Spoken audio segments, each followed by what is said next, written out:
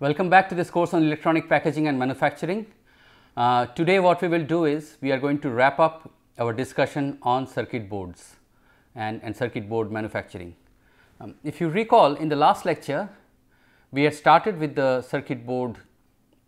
In the last couple of lectures we have been discussing circuit board manufacturing, and in the last class what we had was we had this entire assembly having these laminates one after the other and with the wiring traces, right. So, if you recall, we had said that that was circuit board step 1, fabrication step 1. So, today we are going to complete that process, okay. And the final stage requires having these bond pads on both surfaces and then the components being placed on that. So, once that is done, then the circuit board is ready. So, that is what we are going to discuss today. We are going to finish up the discussion on the circuit boards and then look at the final step, which is assembly of components, okay, on the circuit board. Okay. So, that is the concepts that are going to be covered today. When we talk about the last stage, we are going to talk about something called solder mask and screen printing, and then component assembly, and finally, we will summarize our discussion on circuit boards. Okay. So, with that, let us move on. So, first thing is, what is solder mask? Let us first look at that, what is solder mask, and then we will see why we use that and how we use it. So, the solder mask is a heat resistant thin polymeric coating which is applied to the board. And why is it that? As the name suggests, solder mask. So, it is like a mask again, and it covers most of the board and just exposes those portions where we need to deposit solder, because these are the locations where the solder joints will be made and the components are going to be placed. Okay. So, again I repeat, heat resistant thin polymeric coating applied to the board to prevent the deposition of solder in areas where solder joints are not to be made, okay. Which means, in other words, this solder mask also exposes those areas where solder joints are to be made, okay. And these are the areas once again where the components are going to come and get placed. So, these are the bonding pads as we had discussed during first level packaging. Remember, we said that these leads or the solder balls that come out of the first level package, the chip or the chip carrier, these are going to be attached or joined to the bonding pads on the circuit board, right. Okay. So, what are the functions? So, functions of the solder mask are the following. It prevents solder bridging between conductive tracks, right. So, if there are two wiring traces that are going one after the other, and then you put solder maybe on some locations on that wiring trace where we are going to have this component bonded, then how do I prevent the solder from flowing and shorting these two traces? So, I need some kind of a protection, and the solder mask provides that. It controls the outer layer impedance, this is from the electrical point of view, minimizes handling damage because this is also protective coating. So, during assembly, when it goes through conveyor belt, you have pick and place machines, we are going to see a video on that. It minimizes the damage because of handling. Okay. It increases corrosion and flammability resistance. Okay. Corrosion resistance and flammability resistance. The way I have written, I am now realizing it can be interpreted differently. It does not increase corrosion, it increases corrosion resistance or resistance to corrosion. Okay. So, it increases both resistance to corrosion as well as resistance to flammability. Okay. And finally, from the aesthetics point of view, it improves the board appearance. Okay. This shiny thing that you see on the board, etc., this is the solder mask. So, it is a thin heat resistant polymeric coating. Okay. Now, what is the process? How do I put this solder mask? Okay. So, this is again a photopolymer mask to expose the areas to be soldered. Okay. So, the mask again is it's a photopolymer mask, as I said before in the last slide, and it is now placed on top using a film lamination process. Okay. So, the film lamination process is not new, even some of our photographs when we want to preserve it, we film laminate that. Okay. So, it is a film with slight I mean you put it on the surface that you want to laminate, and then you apply a little bit of pressure and temperature, and you have this film lamination done. Okay. Next thing is, now I have put this solder mask, and then I have certain exposed areas where I need to deposit solder, right. At the copper traces before, I need to deposit solder on those areas which are exposed. So, to do that, what we do is, it is called a screen printing or stencil printing process. Okay. So, the screening, what it does is, it uses a fine mesh, it can be nylon or stainless steel fibers, it is very fine, and on top of that you have this solder. Okay, sorry, I take it back before that. This is the screening on the stencil film that is placed on top of the screen, and then you have this liquid polymer forced through the screen using what is called a squeegee, and the polymeric coating dries and forms this mask. Okay. So, that is the film lamination and screening process. Okay. After that, what happens is the following. So, this is a screen printing process, as you can see that this is a squeegee blade. You know, if you look at a mason when he applies, let us say, plaster of Paris on the walls or even cement on the walls, what you have seen is, you know, the mason typically mixes a cement and sand, and then he uses this thin blade which is actually a squeegee blade. He takes a bit of this cement and then puts it on the wall, and then he kind of presses it on the wall, and it forms a very thin layer. Okay. Both for plaster of Paris as well as for cement. If you have so if you have noticed that, you would have, that is exactly what a screen print, it is not a screen printing by the way, but that is how exactly the squeegee blade works. So, except in this case, this is your workpiece as shown in this picture, and on top of that you have the screen, and then you have this liquid polymer in the form of a paste actually going through these and forming this laminate.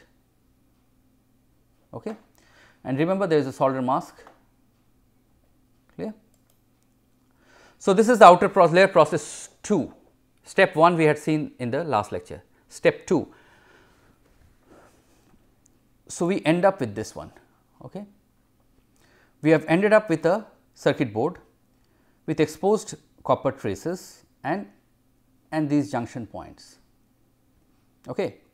Now, what we have to do is, we want to protect these wiring traces and only expose those joints or those pads where I am going to bond these components. Okay. So, this is the outer layer of the circuit board. So, first what we will do is, we will put this solder mask, and as you can see, these wiring traces in the second picture, these wiring traces are now covered. So, these orange colored traces have now become dark green, because they are now covered with this solder mask, okay, the thin polymeric coating. So, after that what we will do? We are going to deposit solder. Okay. So, as you can see, now the exposed areas are now covered with solder. The ones that we had exposed, they are covered with solder. Clear? And then after that, we are going to have this screening. Okay. We will have, sometimes we also put, you know, some of these numbers or you know, identifiers on the circuit board. So, this is how finally this looks like. So, what do we see? We see these bonding pads on which the components are going to come and get placed.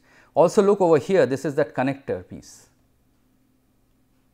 You will recall that this connector, you have seen these, at least these connector pads which typically go into a socket. The motherboards actually are placed into a kind of a holder or a socket plugged in, all right. So, then let us look at step number 3. So, I have formed all the solder joints over here, all the solder pads. Next thing what we do is, step 3 is we apply what is called a plating tape.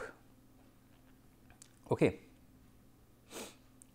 We apply a plating tape, and then on this side, plating tape sometimes is put across the entire board. We are showing only part of it, or in the vicinity of these connection fingers as we call it. And then what we do is, we remove the solder from the strip, or we strip off the solder from that position and put a nickel plating. Okay. On top of that, we do some gold plating. okay, and that is why you see these golden connectors, right. It is a very thin layer of gold many a times, sometimes it can be other cheaper materials as well. So, we would do this gold plating and then remove the plating tape. Okay. Gold is expensive, you do not want it to go everywhere. So, at this connection you do it, and then what you do is you kind of shape it off, you remove this unwanted part and you just expose this one, you know, these fingers which are going to get into your into the circuit board socket. Okay. So, again I want to acknowledge here that these figures are from CALCE, which is a Center for Advanced Life Cycle Engineering at the University of Maryland, and these are so the credit for this goes to that center. It is one of the leading electronic packaging centers in the world. Okay. University of Maryland, College Park. Another similar very leading electronic packaging center is in Georgia Tech, okay, in Atlanta, Georgia Institute of Technology, in short we call it Georgia Tech, and the center is called PRC or Packaging Research Center. Okay. These have been there for many years, and I think as electronic packaging engineers or people who are studying electronic packaging and manufacturing, we should know these places. There are many others, many other universities with such dedicated research centers for electronic packaging and manufacturing, and I must also say that in this field, of course, some universities are there, but there are also these research labs in various parts of the world, okay, which are dedicated to this industry. So, even in Asia, in Singapore, Taiwan, these people are really good in this field. Okay. So, anyway, PRC and CALCE, Packaging Research Center, Georgia Tech, CALCE or Center for Advanced Life Cycle Engineering in the University of Maryland. I think they have been there for a long time and they have made significant contributions to this field. So, we want to acknowledge their contributions. A lot of that what I am teaching in this course is something I learned through the works of engineers, scientists and professors in these centers as well as many others across the world, okay, including where I did my PhD, University of Colorado. I was also part of a similar center which used to be quite leading at that point, but now it does not exist anymore. It was called CAMP mode. It was Center for Advanced Manufacturing and Packaging of Optical and Digital Electronics, Microwave Optical and Digital Electronics, CAMP mode. Okay. All right. So, coming back to this, so this is where your motherboard or your circuit board is now ready. All right. So, next what we will do is, this is a preparation of the master layout, etc. So, layout is prepared mostly of films, all this. Okay. So, this is just for information, we are not going to spend time on this one.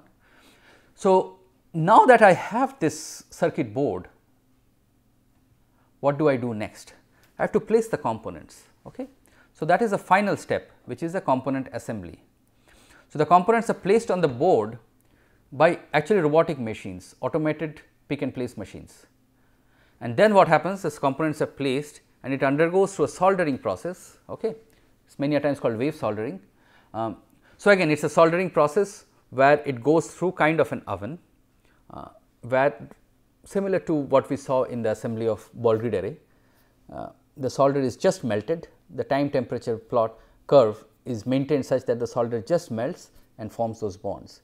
And what we will also see here, so we have a nice video from Fujitsu Electronics in Japan, where they show this last process and part of the previous ones as well, especially you will see stencil printing, screen printing and so on. But what I want to mention here is the fact that you will see in the video, even though most of the components are placed by automated pick and place, there are still some components that are manually placed, especially the ones that are through hole components. The larger ones are still manually being inserted in those, so that the in those through holes, so that the pins exactly go into the hole, and then that is how the assembly happens. Okay. So, it is not many a times it is completely automated, but there are cases where it is maybe some of the components are not automatically placed, they are still manual. So, with that what we will do now is we will go to this video, which is quite educational I thought, and I thought I will share with you.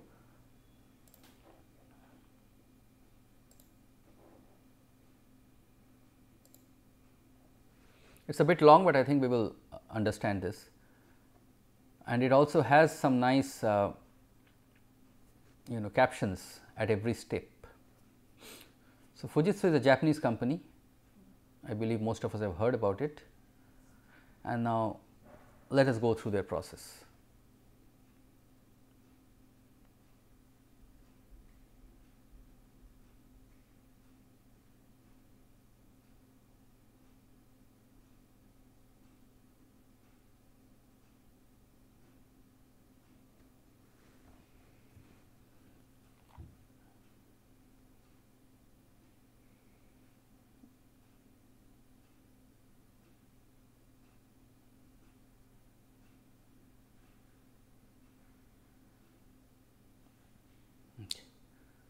Now, you come to the motherboard production.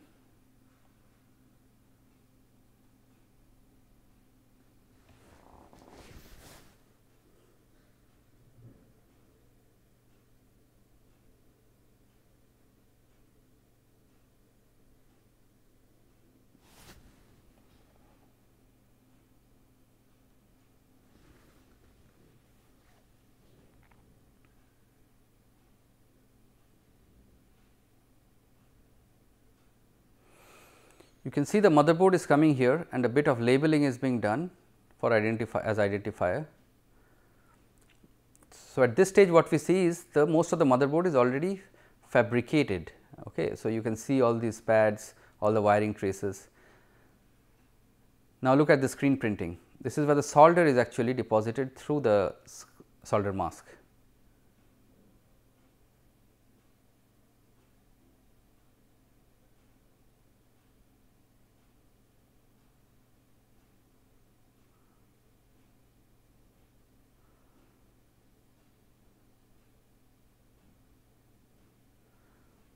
So, now the board has come with the solder deposited at the locations where it is supposed to be, and now you see the components are being placed by the pick and place machines.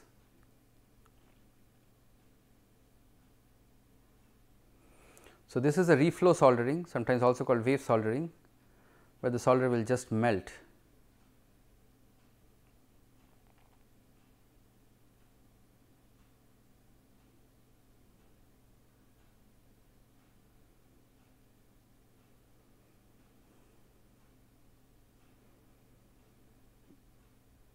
So, the board was turned upside down.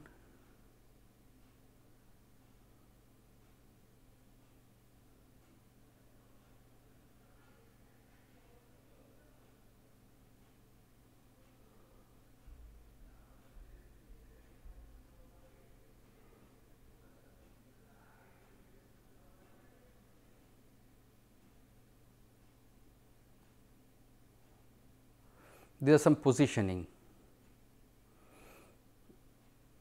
Now, the screen printing on the upper side, we saw it on the one side and now it is the other side.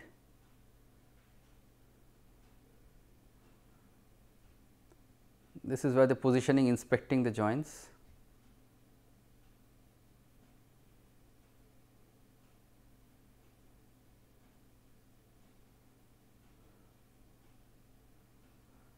And now you see this component assembly.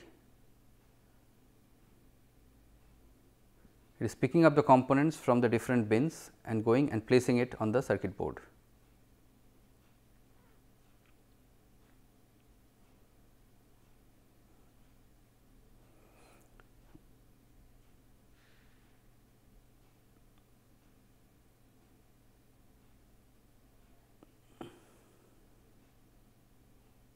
See, it is going, picking up the components, placing it,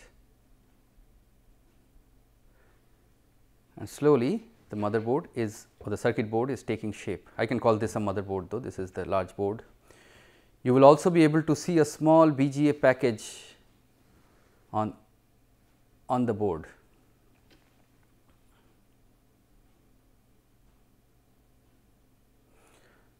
So, these are some of the through hole components. This one is automated, this part.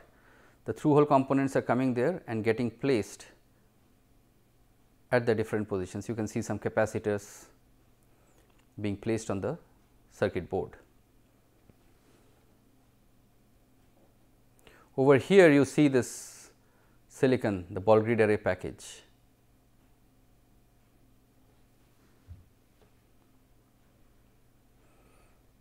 Okay. And now you see the manual insertion. Some of these components are still manually inserted, especially these connectors like your USB, your VGA, and some of these as well, some of the other ones as well, as we can see the operator manually inserting them at their designated locations.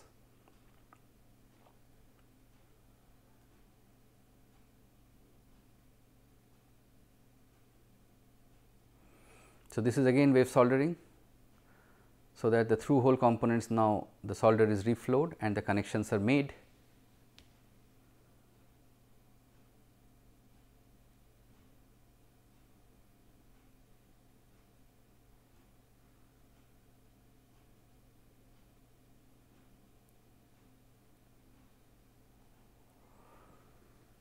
And now your motherboard has come out. You can see almost all the components are there, including the connectors.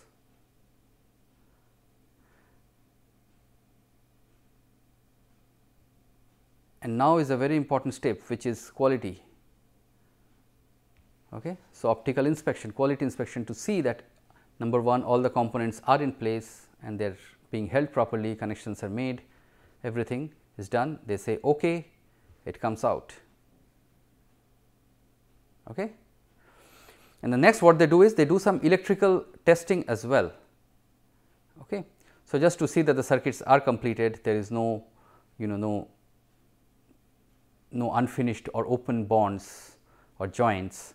So, for that there is an electrical test as is shown here.